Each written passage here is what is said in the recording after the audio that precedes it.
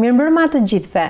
Kënaqësi që takohemi sërish bashkë me programin Doktori në familje në ekranin e TV7-s. Në programin e sotëm do të flasim për përdorimin pa kriter dhe pa recetë të antibiotikëve. Ekspertët ndërkombëtar të shëndetit publik kanë ngritur alarmin në lidhje me rritjen dramatike të përdorimit të antibiotikëve. Në Shqipëri është mjaft e lehtë të drejtohesh një farmacie dhe të marrësh një antibiotik pa recetë. Organizata Botërore e Shëndetësisë në Shqipëri tregon se është rritur rezistenca ndaj antibiotikëve, duke ulur kështu efektin veprues të tyre, gjë që ka sjellë problematika të mëdha shëndetësore. Ndaj për të folur për përdorimin pa kriter dhe pa recetë të antibiotikëve, kam të ftuar në studio Dr.Stefentima Ibrahimi Mjeke e përgjithshme pranë Autoritetit Shëndetësor Rajonal në Tiranë. Doktorisha, përshëndetje, mirë se vini sërish në studion tonë. Përshëndetje, mirë se u gjeta sërish, është kënaqësi për mua të jem me ju. A mund të thoni si paraqitet në vendin tonë kjo problematika që madhe përdorimi të antibiotikëve pa recetë dhe pa kriter? Atëherë, siç e thatë edhe ju më parë, është një situatë dramatike e përdorimit të gjerë të antibiotikëve pa recetë dhe me kokën e pacientit vetë. Organizata Botërore e Shëndetësisë vitin e fundit ka ngritur alarmin në disa vende të Ballkanit që përfshihemi dhe ne, që është një keq përdorim i madh i antibiotikëve dhe duhet një sensibilizim kundër përdorimit të këtyre antibiotikëve pa recetë, sidomos pa recetë dhe ka disa rregulla që duhet të përdorur dhe antibiotiku. Kur duhet të përdoret një antibiotik? Në cilat raste? Antibiotiku duhet të përdoret në gjendjet të shkaktuara nga bakteriet, jo në gjendjet virale. Duhet bërë një ekzaminim klinik i detajuar nga ana e mjekut në lidhje me simptomat që pacienti paraqet përpara tij.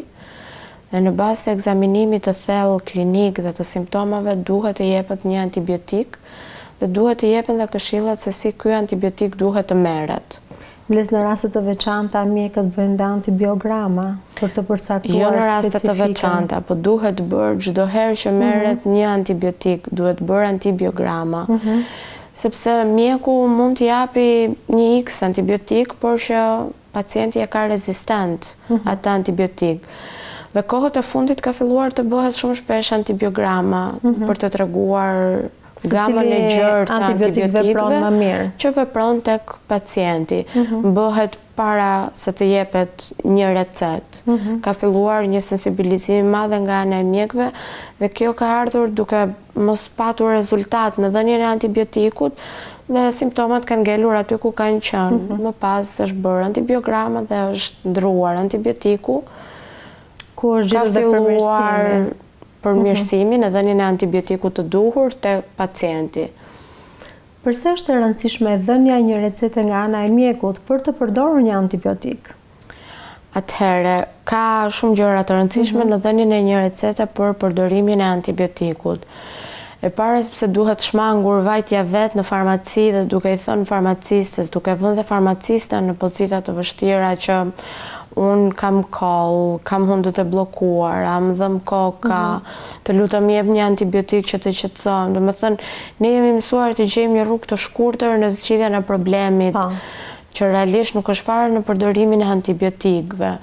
Rëndësia e dhënies së recetës është e para dhënia e antibiotikut të duhur për pacientin, që zgjidhet nga ekzaminimi klinik dhe fizik i pacientit, bërja e antibiogramës dhe gjetja e antibiotikut të duhur, është mënyra e marrjes së antibiotikut që duhet të merret në mëngjes, në drekë, në darkë ose vetëm në mëngjes, sa herë në ditë duhet të përdorur, se si duhet të përdorur, duhet të përdoret para apo pas bukë edhe është një gjë shumë e rëndësishme që duhet të zbatohet dhe duhet të specifikohet që të përdoret në të njëjtin orar. Zakonisht përdoren për 7 ditë në sepse ka një efekt veprues disa orë. Dhe duhet të jetë rregullt. Dhe trupi duhet të jetë i mbrojtur gjatë gjithë ditës në atë 7 ditën e mjekimit që ka me antibiotikun. Pra e rëndësishme shumë dhe ditët e mjekimit. Ditët e mjekimit, patjetër, dhe në shumicën e rasteve dhënia e antibiotikëve shoqërohet bashkë me vitaminën C apo me suplementet e tjera. Do të pyesja për këtë. Pse është kaq e rëndësishme shoqërimi i antibiotikëve me multivitamina? Sepse ose vitaminë C. Po, ne në tërësi kemi një keq ushqyerje. Jo për fajin ton, po për fajin të impenjimeve, po të traditës ushqimore, të dietës ushqimore. Do të thënë, nuk kemi një rregull ushqimor që të ham një mëngjes, një paradite, një drek, një mbasdite dhe një darkë të shëndetshme. Është shumë e rëndësishme dhënia e suplementëve, shumë dhe për të mbrojtur mukozën gastrike dhe për të rritur imunitetin i cili është i rënë në periudhën që ne japim antibiotikun. Tjetra duhet pacienti të jetë i sensibilizuar dhe farmacisti duhet të jetë aq i sensibilizuar sa ne që nuk duhet të japi antibiotik pa recetë. Duhet të jetë një luftë shumë e fortë kjo dhe nga organet përgjegjëse për këtë gjë. Duhet të ketë një protokoll. Flitet sikur do fillojnë disa kontrolle shumë shpejt nëpër farmaci. Ka filluar kontrollet nëpër farmaci. Për recetat. Për recetat që duhet të jetë receta prezente në momentin që është ekzekutuar dhënia një antibiotik. Shpresoj që të ketë një efekt pozitiv dhe një rezultat pozitiv e gjithë kjo gjë, sepse është një luftë që bëhet për të mirën e shëndetit të të gjithë pacientëve. E vërtet. Kur nuk duhet të përdoret një antibiotik, dhe këtu duhet të theksojmë shumë për të gjithë teleshikuesit? Atëherë, një antibiotik nuk duhet të përdoret në gjendjet virale që ka pacienti. Gjendjet virale janë gjendjet gripale, dëpsi trupore, bllokim të hundës, dhimbje të kokës, koll të lehtë që arrihet të suportohet vetë nga pacienti, dhe që nuk krijon vështirësi dhe nuk dëmton cilësinë e ditës apo të ditëve. Pacientët duhet të kuptojnë që në 50% të gjendjeve virale duhet t'i menaxhojnë vetë dhe të kenë një mirë administrim të situatës së tyre. Sistemi imunitar që lufton dhe krijon mbrojtje. Një sistem imunitar të mrekullueshëm në trupin tonë dhe çdo gjë në trupin tonë është e bërë si me dorë, si kompjuteri, ashtu jemi dhe ne. Njeriu është kompjuter më i ndërlikuar. Duhet një dietë ushqimore shumë e mirë në gjendjet virale. Duhet të kenë një dietë të pasuruar me fruta, me perime, me portokalle, mandarina, që kanë vitaminën C shumë prezente. Duhet një mirë hidratim i tyre, pra shumë lëngje, dhe duhet një konsumim i gjerë i çajrave. Ata mund të arrijnë të përdorin deri tek një antigripal vetë apo deri tek një anti-inflamator që të lehtësoj dhimbjet. Në asnjë mënyrë nuk duhet t'i drejtohen farmacisë dhe të vënë dhe veten e tyre në pozita të vështira që marrja e antibiotikut në atë moment të duket sikur do i lehtësoj punën dhe do i lehtësoj simptomat, por në të vërtetë marrja e antibiotikut në një gjendje virale bën që aty të sulmohen dhe bakteret që janë të mira. Dhe nga kjo lind antibiotiko-rezistenca, për të cilën është një luftë e madhe që po bëhet.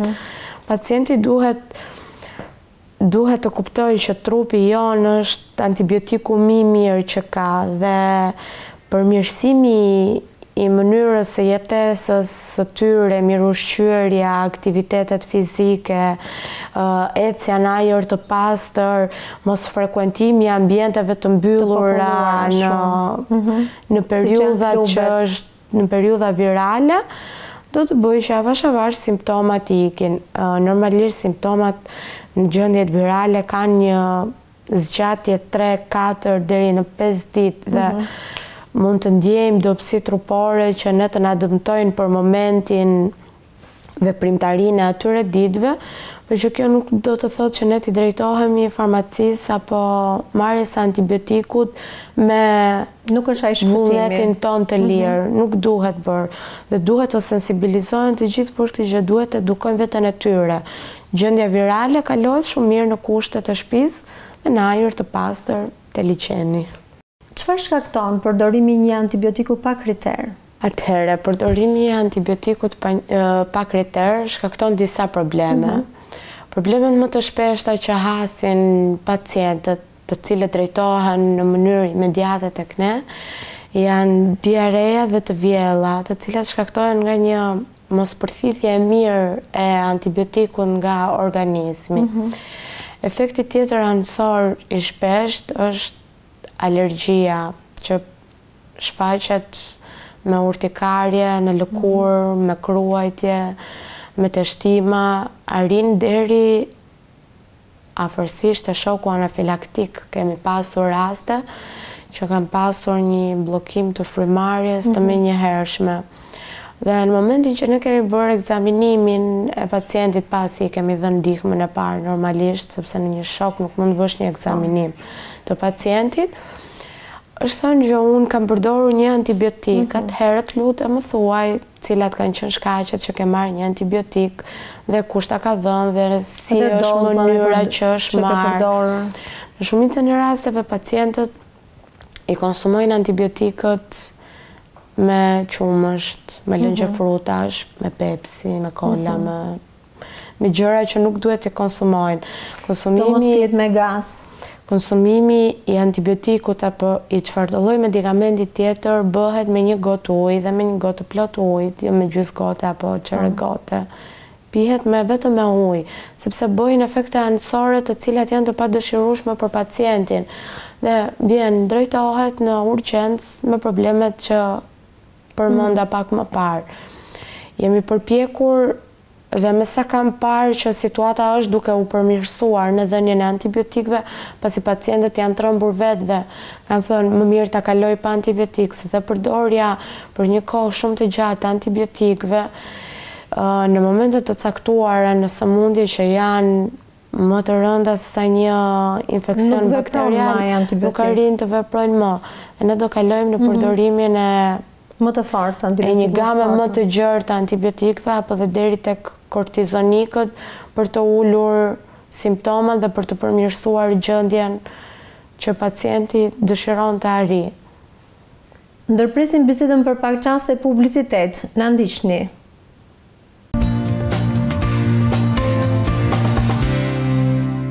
Jemi kthyer sërish në pjesën e dytë të programit Doktori në familje në ekranin e TV7-s. Jemi duke diskutuar për përdorimin pa kriter dhe pa recetë të antibiotikëve. Me ne në studio sot është Dr.Stefentima Ibrahimi Mjeke e përgjithshme pranë Autoritetit Shëndetësor Rajonal në Tiranë. Në pjesën e parë të programit treguam kur duhet të përdoret një antibiotik, rëndësia e recetës për marrjen e një antibiotiku, rastet kur nuk duhet të përdoret antibiotiku, efektet anësore të përdorimit të antibiotikëve pa recetë. Vazhdojmë bisedën me Dr.Stefentimën. Doktoresha, kur themi që një antibiotik po përdoret keq?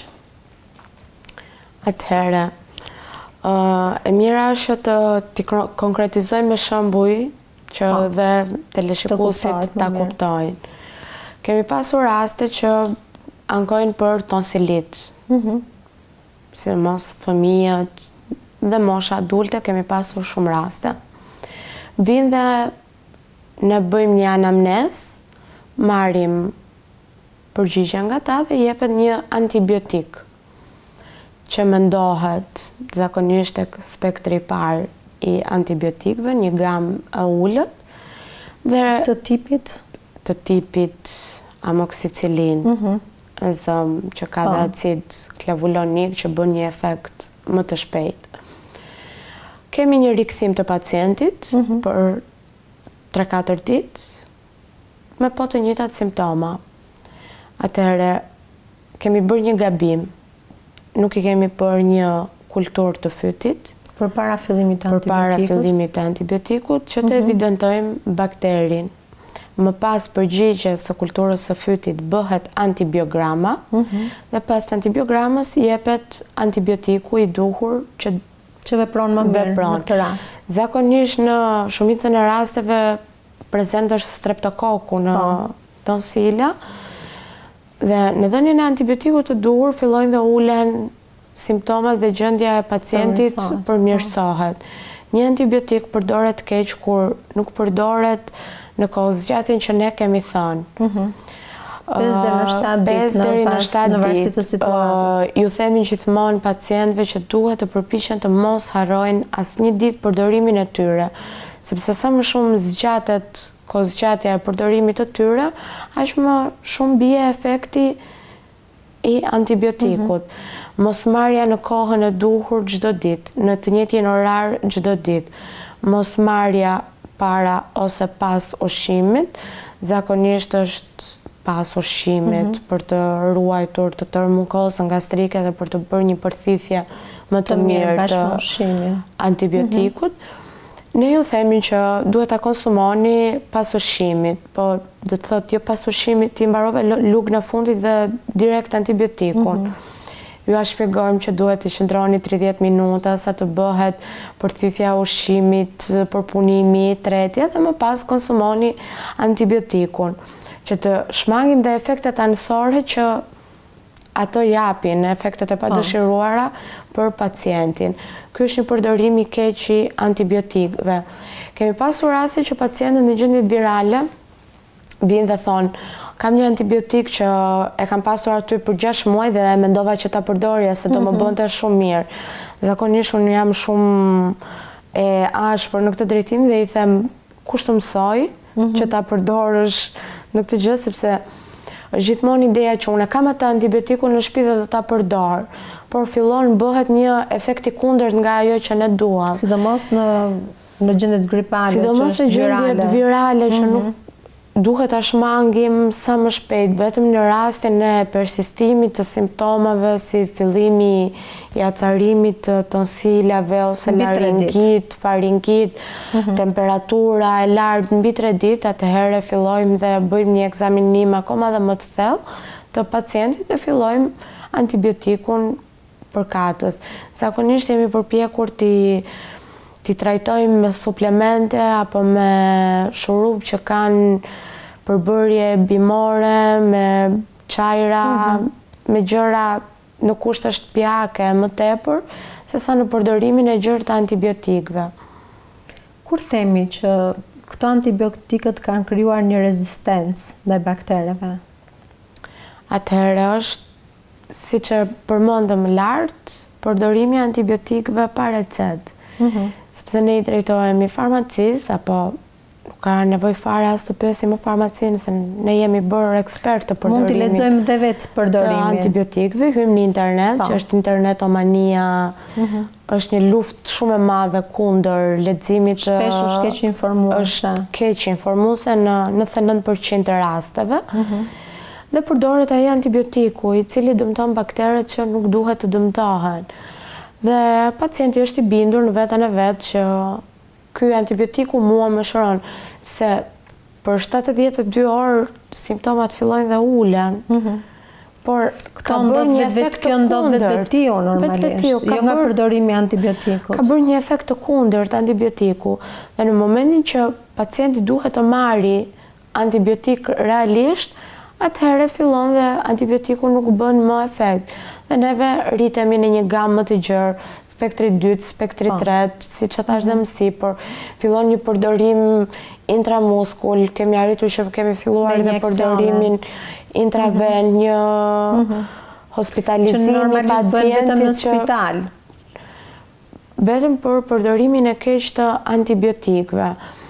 Duhet sensibilizim dhe me sa kam parë dhe institucionet përkatëse kanë nisur dhe një luftë të madhe, ashtu dhe një publicitet mediatik të madh për të rrahur veshin pacientët që antibiotikët nuk duhet të përdoren asnjëherë pa recetë dhe pa këshillën e mjekut dhe pa diagnostikimin e duhur, sidomos dhe pa antibiogramën, sepse shumicën mendojmë që bën efektin e duhur kjo në këtë gjë dhe kemi dështuar. Pse antibiotikët rezistenca është bërë sot një problem i madh shëndetësor në mbar botën? Kjo nuk ndodh vetëm tek ne ndodh që jepet pa recetë, kurse në botën perëndimore nuk e merr dot një antibiotik pa recetë. Megjithatë dhe andej kjo rezistencë është rritur ndaj antibiotikëve. Është rritur sepse 15 deri në 20 vitet e fundit, ndërkohë që bakteret fillojnë dhe shtohen dhe shumohen, janë zbuluar vetëm 2 antibiotikë të rinj. Të thotë që lufta mes baktereve dhe antibiotikëve është fituar nga bakteret. Dhe shumë shpesh në konferencat që ne bëjmë dhe marrim pjesë nga filozofët e mjekësisë thuhet që ka arritur momenti që ne të mos i luftojmë këto baktere, por të arrijmë të gjejmë një simbioz, një bashkëtesë të mirë të antibiotikut me bakteret. Është një luftë që shpresoj të gjithë të gjejmë një bashkëtesë të shëndetshme. Çfarë mund të bëjmë për ta zgjidhur paksa ose për ta zbutur këtë problem? Duhet të drejtohen në qendrën shëndetësore më të afërt për çdo simptom apo për çfarë do lloj këshille mjekësore që ata u nevojiten, si në gjendjet virale, ashtu dhe në ato bakteriale, në çfarë do lloj gjëje. Nuk duhet të drejtohen vetë në farmaci dhe të japin vetë zgjidhje problemit, sepse në momentin që mendohet që i kanë dhënë zgjidhje vetë, kemi arritur në këto kushte ku ne jemi dhe dëmtojnë shumë gjëra, dëmtojnë veten e tyre dhe e kuptoj. Tër luftën që po bëhet që praktikisht e kemi humbur. Pra këshilla juaj për gjithë teleshikuesit që po na ndjekin duhet jetë të rrisin cilësinë e jetës, të kenë të bëjnë një jetë të shëndetshme, një ushqim të mirë, një hidratim të mirë, të vendosin rregull në jetesën e tyre dhe në menaxhimin e situatave virale dhe të drejtohen pra në çdo qendre shëndetësore, mjekut të tyre të familjes, të mos drejtohen në farmaci dhe të mos u lumtojnë shumë në internet mbi përdorimin e antibiotikëve apo gjetjen e emrave të antibiotikëve për përdorimin e tyre për X gjë që realisht mund të zgjidhet dhe me gjëra të thjeshta, me çajrat e malit që na kanë bërë prindrit tanë në shtëpi apo gjyshet tona në shtëpi. Po, shumë faleminderit. Doktoresha, të falenderoj për kohën dhe informacionin që ndatë sot me ne. Kënaqësi që ishim së bashku. Faleminderit juve. Të nderuar teleshikues, shpresoj të kemi ardhur në ndihmë me informacionin e dhënë. Faleminderit që qëndruat me ne. Do shihemi sërish në programin e radhës. Deri atëherë, mirupafshim.